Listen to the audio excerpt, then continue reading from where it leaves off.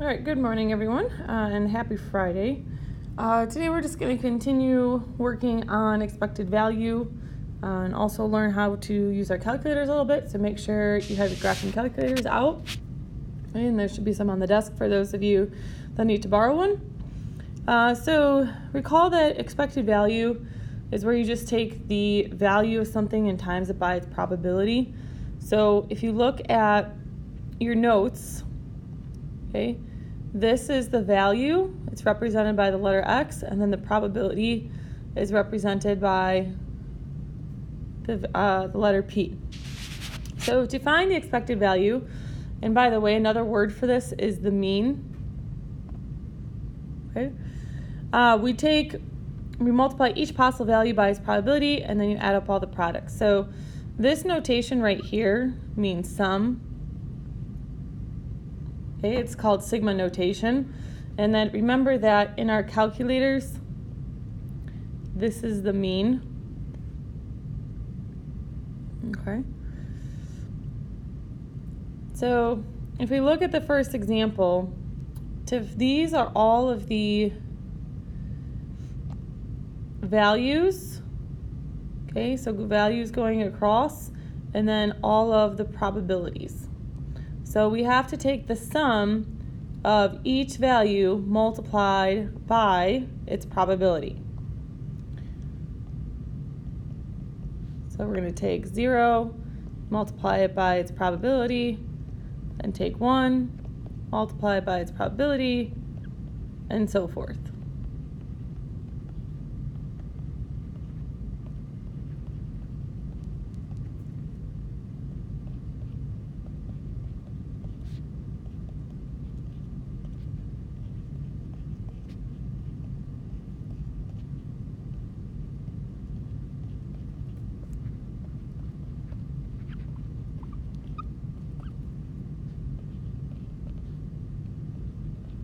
Okay.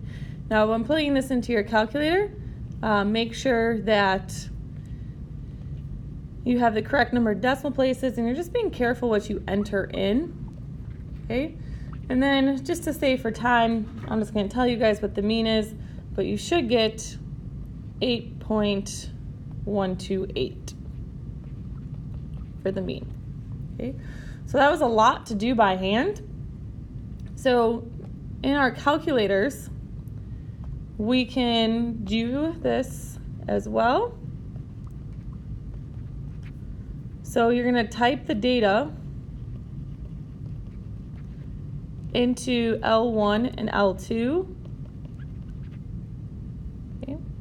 And then after that, you're going to press var stats.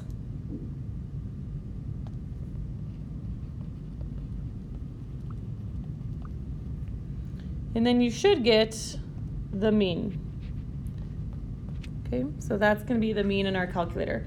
So just to remind you guys where all this stuff is, remember to type stuff into L1 and L2. You just press stat edit.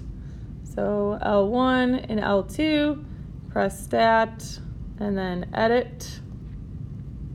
Okay, and then to do the var stats, you go to stat again, and you go over to calc, and you'll see the var stats.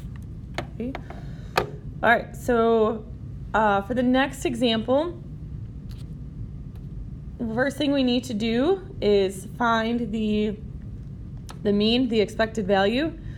Okay, and then from there, we're going to find the standard deviation. Okay. So go ahead, take a moment. I'm going to pause the video, but please go ahead and type all of this data into your calculator, and then we'll talk about the next part. So please pause and type the data in.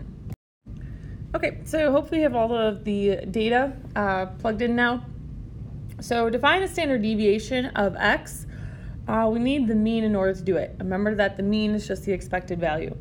So if we look at this formula right here, this is our standard deviation. I'm going to use SD for abbreviation. So standard deviation. The sigma means sum. The X is the value. Then we have the mean, which is the expected value. and then we have the probability. Okay. So to find the standard deviation, we take all of the values, we subtract the mean and square it, times by its probability, and then we add all those up. Okay. So it does take a little bit of work, but your worksheet is short tonight. So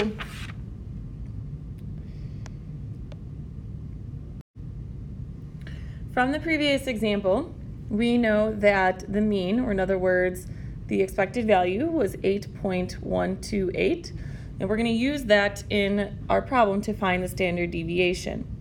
So we take the value and we minus the mean, square it, and then times it by the probability.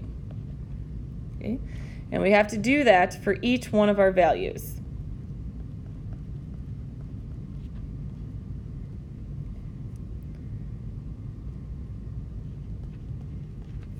Okay? And then we take the sum of all of them. So this takes a little bit to write all the way out.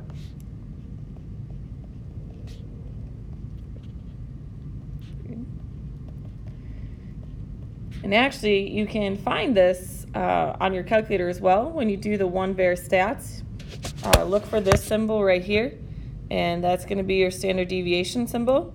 But for this first night, we would like you to do it by hand, and then from there, we'll use our calculator. So tonight is going to be by hand.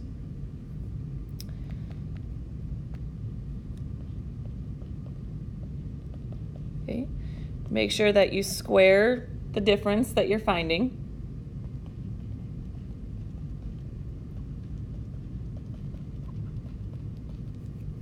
Okay, and once again, all we're doing is taking the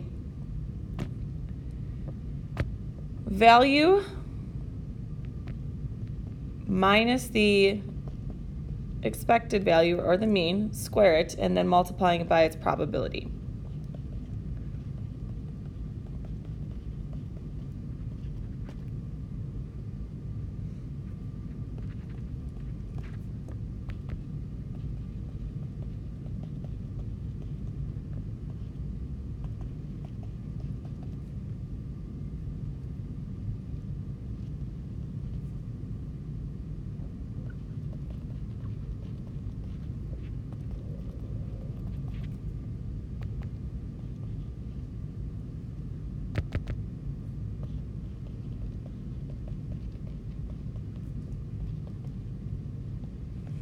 Okay, so why don't you guys go ahead and pause the video and take a moment to plug all of this lovely information in.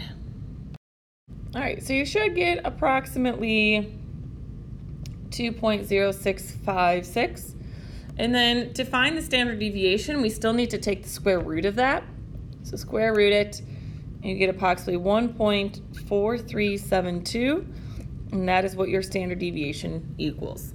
Okay, once again, you could do this in your calculator. You already typed all of the data in. Go to Stat Calc and go to one-var stats, and you'll see that symbol for standard deviation. Okay, but once again, for tonight, please do it by hand, and then after we do one night by hand, you guys can go ahead and start using your calculator for it.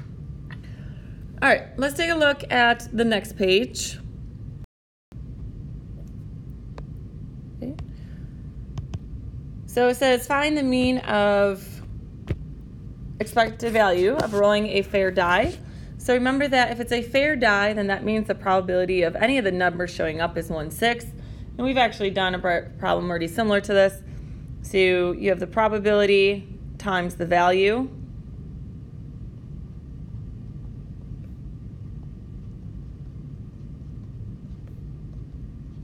Okay. And remember that this is a fair die, it's not loaded, so each probability is going to be the same.